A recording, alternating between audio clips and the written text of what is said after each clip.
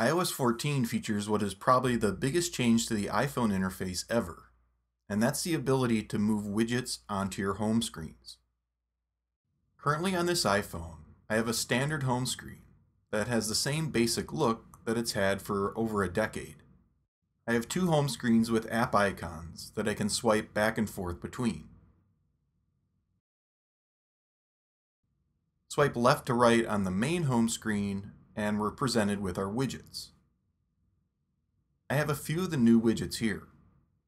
At the top I have the calendar and battery widgets. Both of these are in the small size. Below is the stocks widget, which is in the medium size, and then the news widget, which is in the large size. Each widget size is equal to a certain portion of the home screen grid. Small widgets take up the same area as 4 app icons. Medium widgets are the same as 8 app icons, and the large widgets are equal to 16 app icons.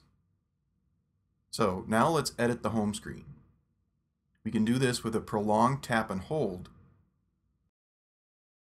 or tap and hold for a second and then hit the Edit Home Screen button. Remember that we can do this from any home screen or from the widget screen. So now let's drag the small calendar widget over to my main home screen. Notice that I can put this anywhere on this screen, and it will always displace 4 app icons. I'm going to drop it in the upper left.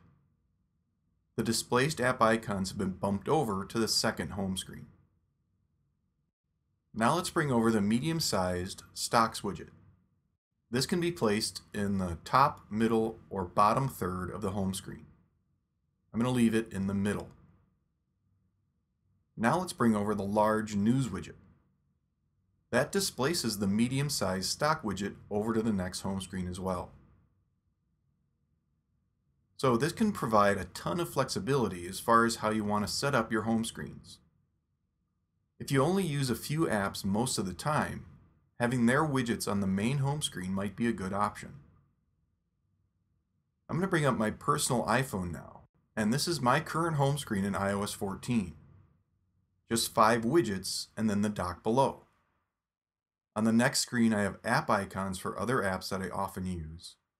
And on the next page are even more app icons that are organized into folders.